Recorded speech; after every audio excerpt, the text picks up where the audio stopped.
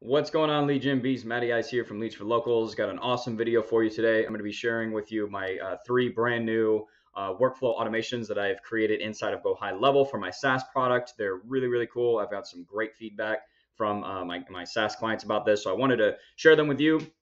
Hopefully give you some ideas that you can implement in your own business or maybe for your clients as well, just depending on the industry that you're serving. So make sure you stick to the end. I'm going to break them down and then I'm going to actually show you how to create them as well. It's pretty easy. All right. As usual, my only ask is if you find the video helpful, please smash that like button. Make sure you subscribe. Check out the links in the description. Always have good stuff for you guys there. And if you don't mind, please go through my affiliate links. It really does help support the channel. All right, let's rock and roll. So let's just do a quick breakdown of these automations. And here's the other thing too, guys, is I don't remember exactly which ones, but I know 2 out of 3 of these were actually requests from my clients. So make sure too that with your SaaS product, or I guess just your agency in general, have an option to where they can fill out some type of feature request, because I've received some really great ideas from my clients, just letting me know, hey, we think this could work, or can you add this or whatever. So just keep that in mind. This first one here is called Not Contacted Follow-Up. And actually, let me show it to you in the pipeline here really quick. All of these are automations that my SaaS clients can trigger automatically by simply putting their prospects in a particular stage. That's pretty much what we're doing here. So I'm in the Opportunities tab inside of my SaaS product and GoHighLevel. And the first one here is Not Contacted Follow-Up. The next one is Not Interested. And I might actually rename this, but we'll get into that in a minute. And then Application Sent. All right, so these are my 3, I basically added 3 brand new automations using the Workflow Builder for these stages in the pipeline so that my clients can very easily trigger them. So Not Contacted Follow-Up is really good for prospects who request a call but don't pick up the phone. You guys are probably familiar with this. It's kind of frustrating, but it is what it is. Maybe people just don't want to talk on the phone. Maybe they're actually that super busy. But this is great for people that you've contacted, or tried to call like 5, 6, 7 times, whatever, and you just cannot get them on the phone. You can put them, basically what I've done is I created an automation that my clients can put them in, and it'll send a series of emails and text messages with the next step of the funnel. And I'll break that down in a second, or I'll show it to you in a minute. Not Interested is the next one. Really good for following up with prospects every 45, 60 days, maybe 90 days, whatever. We always, as part of the business, we get on the phone with people who are like, yeah, I'm not ready right now. I'm interested, contact me in a couple of months, whatever. All right. So we don't want to put too much effort into that, but we do want to follow up because you never know when that deal is going to close. So you can actually automate that process, and I'll show you that in a second as well. Application Sent. This doesn't necessarily have to be an application. It could be a proposal as well for your agency, whatever. But it's basically for prospects that you've sent them something to move forward with your service or your product or whatever, and it's been a few days since you've heard from them, you haven't received anything back, so you can put them into this stage, triggers the automation to get them back on the phone, asking them if they have any questions, blah, blah, blah. All right, so that's the breakdown. Let me show you actually what's included in all these automations and how to create them.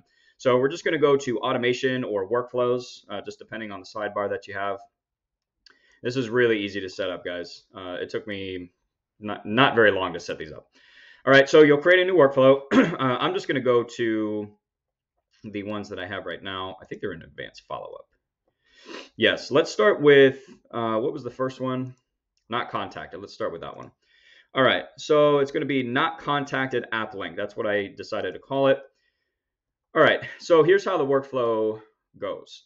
All right, so I have a few different pipeline stages that I set this up with because I have different pipelines for my clients depending on the industry that they want to target for their marketing. All right, but the workflow trigger is essentially, you're going to find, keep it on CRM, and you're going to find pipeline stage changed right here, and then you're going to select the stage, which in this case was Not Contacted Follow-Up. Okay, so we have that. So we have our trigger. So anytime you put somebody in that stage in your pipeline, it's going to trigger this automation. What I have it do is I have it wait 10 days.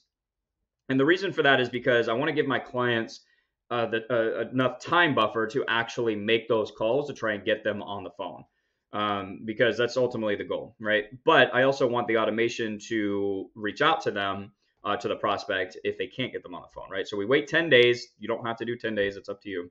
And then from there, we send them an email and a text. I'll just show you what the text says here really quick. haven't been able to reach you regarding what you requested.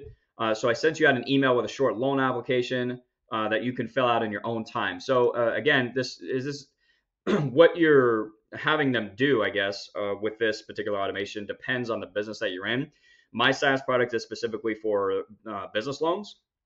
So we send out obviously loan applications, right? And the idea is to get them on the phone, get the application submitted, and they get funding for their business, right? But when they don't pick up the phone, what this automation does is it automatically sends the loan application that we have built out for them inside of Elite Broker, so that because here's the thing is, again, it doesn't, just because they're picking up the phone doesn't mean they're not interested necessarily. It just means they're busy. They don't want to get on the phone. Maybe your phone number is coming up as a scam. You just don't know, and that's why they're ignoring you. But that doesn't mean they won't take that additional step or that next step in their own time. So whether you have a questionnaire, application, a proposal, whatever it is, you can put that in the automation for them to do in their own time. All right. It's better than nothing, right? It's better than just continuing to call and not get in touch with anybody. So sending that email and text really does make a difference. We wait 2 days, we send another email, and we're just going to keep adding to this. All right. And this links out to a funnel that I have built inside of, it's called Elite Broker. That's my SaaS product. All right. And it takes them to that funnel step to have them fill out the application. All right. So that's that automation. Really, really good stuff. What's the next one? Not interested. So let me find that one really quick. All right, not interested follow-up. And like I said, I'm probably going to rename this. I don't want it to be misleading that this is only for people who say, oh, I'm not interested, don't call me anymore. Like, that's not what this is. This is basically not interested right now, but call me, contact me in the future, stay in touch. That's basically what this is. All right, it's going to be the same type of trigger where, let me just pull this one up, where we're selecting the pipeline, and then we're also selecting the pipeline stage. All right. So again, making it as easy as possible for your clients or you in your own business to trigger these automations by simply putting them into a certain stage in your pipeline. Works awesome. All right. This one's going to wait 45 days. We're probably going to break it up between like 45 and 60 days where we send the email. Obviously, we're going to keep adding to it. This is a brand new automation. So we're basically just saying in these emails and texts, sent you an email, touch and base as promised regarding our last conversation about XYZ, whatever you had that conversation about. Let me know if anything's changed and if I can help at all. Either way, hope you're doing well, blah, blah, blah. And then in the email, we have a button at the bottom where they can click to book a follow-up call if they want. Again, it's all about just creating as many touch points with these prospects as possible. So really, really powerful stuff.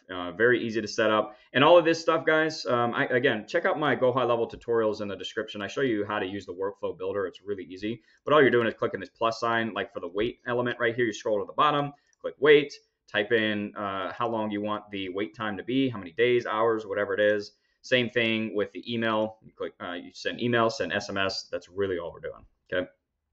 GoHighLevel makes it very easy to do these things. That's why I love it. Excuse me. All right, application sent. Let's pull that one up here really quick. All right, and actually, yeah. So I have two. I guess it's technically 4 automations, but this 4th automation for the remove one, I actually have it for not interested as well.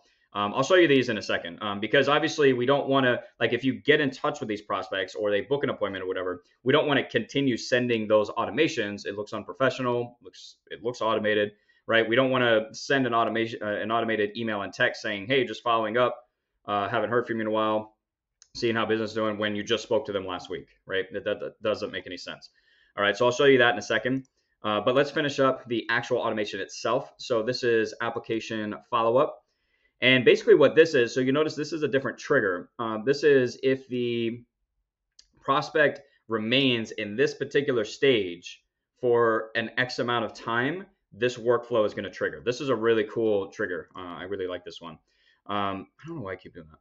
So we're going to choose stale opportunities this time as our workflow trigger. We're going to do the pipeline stage as usual, and then the duration in days, we wait 5 days. So basically what's happening here is my clients, they've sent out an application for the prospect to complete so that they can get pre-approved for funding.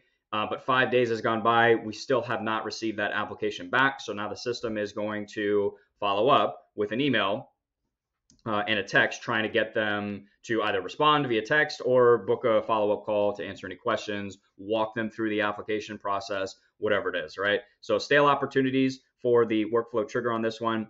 And then we just, again, email, text, wait 5 days. We're going to continue adding to it, obviously. And we're just following up regarding the loan application I sent you, get a chance to complete it or have any questions. That's it. Nothing complicated, nothing magical about it. All right. Now let me show you the, one other thing about these is that like this one, I believe I have it set to turn off on response. Yeah. Because again, you don't want to keep following up with people if you or your clients are in the middle of going back and forth with a conversation with the prospect. So I usually turn on stop on response for these types of things. So just keep that in mind. But we also do have some remove automations as well that clients can trigger. So for example, this application one, if we go back to, well, I won't go back. Well, I guess we can do it really quick. Opportunities. I'll show you the pipeline here. We have 2 stages where, so application sent and then application received. So essentially what happens is if my client gets in touch with them, with the prospect, or they receive the application back and they put them into this stage, it will turn this automation off. That's what you want. Because again, we don't want those emails and text messages going out if you're in communication with the prospect. All right, so let's go back to automation really quick, workflows, and I'll show you how that works. It's pretty simple. So application follow-up, I basically have it set up with, either an appointment gets booked or my client moves them to that application received stage, or actually any stage, that's right. Because think about it, if your client or you're moving somebody from one stage to another, that obviously means you're in contact with them. We want to stop that particular automation. So I didn't even select a specific pipeline or stage. I just did pipeline stage changed in general, plus appointments. Just any appointment booked, it's now going to remove them from the application follow-up workflow. Okay, hopefully that makes sense. And then the not interested one, we have a removal automation as well. It's pretty much the same thing. Yeah, this one's pipeline stage or appointment, remove from not interested follow-up. That's it. All right. So I think that's it. Anything else? I don't think there was anything else I wanted to cover in this particular video. Yeah, so those are my my 3 new automations that I added to my SaaS product, guys. Again, I had some really good feedback. Plus, they were requests from my actual clients. So I hope this video was helpful. I hope you can find some use for these types of workflows. You want to put as many in place as you can to make sure you're creating as many touch points with your prospects as possible. Because the more you do that, just in the more conversations you're going to get, the more deals are going to close, period. We just need to get you having more conversations. So these workflows really help. So anyways, guys, hope you're crushing it. Really appreciate your time. Hope you enjoyed the video, and I will talk to you in the next one. Peace.